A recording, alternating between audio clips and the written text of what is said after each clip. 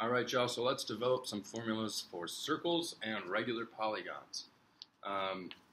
So it says up here, right at the top of your sheet, maybe you know this already, it talks about the circumference and area of a circle. So it says that the circumference is equal to pi times d, or the circumference is equal to 2 pi r, because d is equal to 2r, and area is equal to pi r squared. So we'll go through how to use these quick. So for this first example, we're supposed to find the circumference and area of the circle on the left. So we will find the circumference and the area.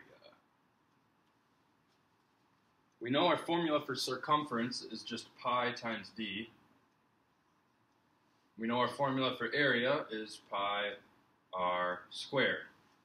So, in order to find the circumference and area, we'll need to find d and r.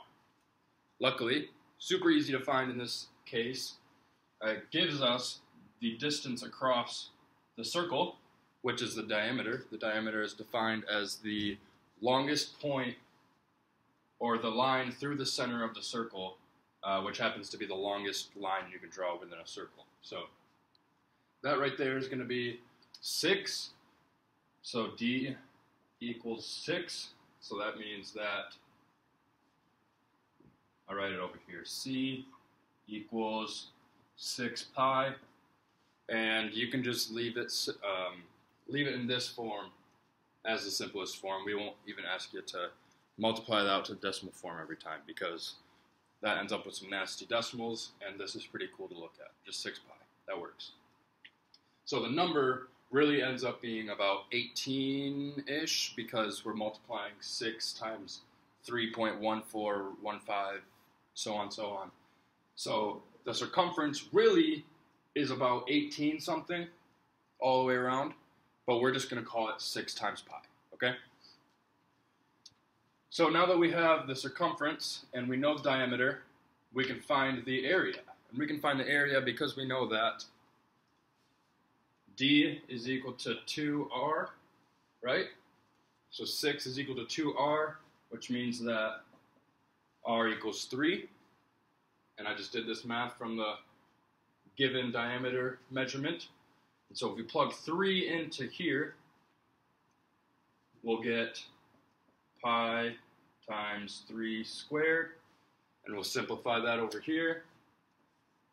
That will give us 9 pi.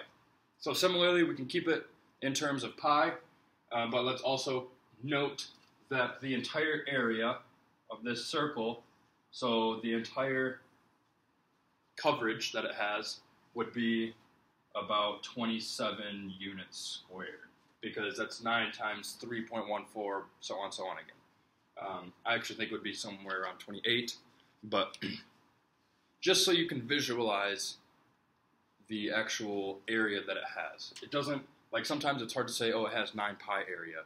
But if we were to say its area is 27 point something something, then we can kind of gauge how big it actually is. So that's the first example on the left here.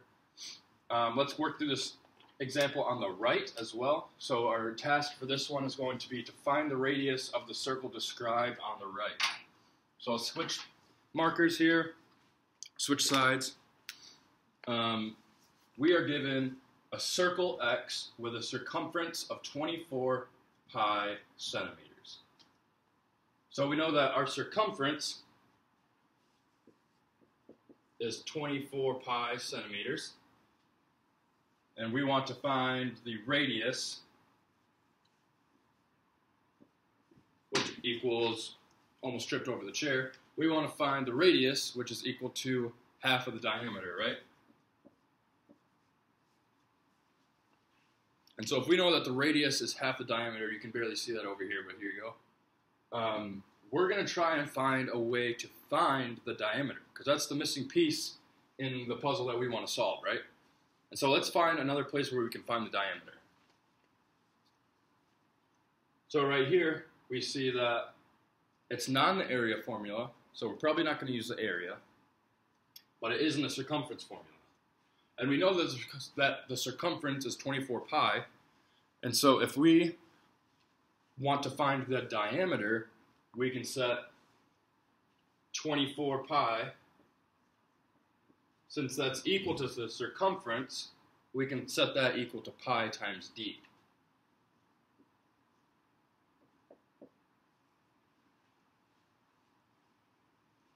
And we can solve this just like we solve any other algebraic equation. We can divide by pi on both sides because that is a common factor. And we'll find that 24 equals d. But we're not done there, right? Because d is equal to 2r. So that means that r is going to be equal to 12.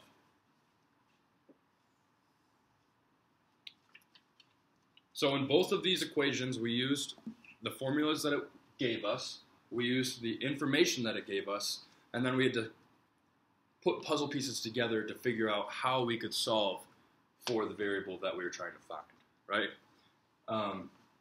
So lastly, in this video, we'll go over this section real quick. This is talking about regular polygons. So the center of a regular polygon, so this is what we know as like pentagons, hexagons, things like that, all the way up to dodecagons, or I don't even know what the biggest one is, but I know a dodecagon isn't the biggest, but that's the biggest one I could think of. So a regular polygon is something that has all of its outer shapes being similar, and we'll go through the other definition of this too. So the center of a regular polygon, switch markers again. The center of a regular polygon is equidistant. So that's so almost like equal, but E-Q-U-I, and then distant. Equidistant from the vertices. What's a vertice? Well, the singular form of vertices is vertex, and the vertex is where two objects meet. So the vertices in this polygon would be here, here, here, here, and here, and in the middle, right? But these are where two objects meet, so these are going to be the vertices. Each one is called a vertex. The apothem sounds like saying opossum with a lisp. The apothem is the distance from the center to the side. So that's going to be this right here. I don't know. Yeah, y'all can see that. So that's going to be the distance from the center to the side is called the apothem. And then next we have a central angle. So the central, gotta write that in. Equidistant, or the apothem is the distance from the center to a side. A central angle of a regular polygon has its vertex at the center. That makes sense. Central angle, center of the polygon, right? And its sides pass through consecutive vertices.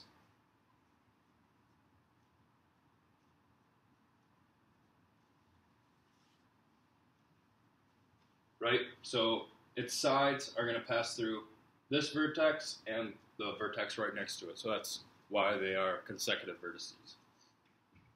Each central angle measure of a regular n-gon, so this would be a 5-gon per se because there's 5 sides. We call it a pentagon. But each central angle measure of a regular n-gon is 360 degrees divided by n. And so that's why we use the term n-gon, because if we were to say 20-gon, we probably weren't going to be able to draw that out. We're probably not going to be able to find or be able to measure each little angle there. But we'll know that each central angle, so each one of these little guys, is going to be 360 divided by however many sides are in the figure. So in a 20-gon, it would be 360 divided by 20. In this case, it's 360 divided by 5, which would be, I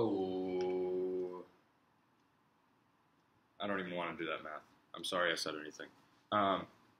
But yeah, so each central angle will be 360 divided by 5 right here. And that is a regular polygon. Actually, before I stop, I'm going to say one more thing. So the formula for the area of a regular polygon with apothem A, it says that down here. So we define the apothem to be A, and perimeter P is 1/2 A times P. So if we take A and we have perimeter P, right? So we add all these sides up and we get our perimeter. Our formula for a regular polygon with apothem A and perimeter P is 1/2 A times P. So the area of an n-gon is 1/2 A times P. And that's written here as well. I just wanted to write it out as my own. But that concludes this video, and that concludes most of this section of notes. Thanks for tuning in.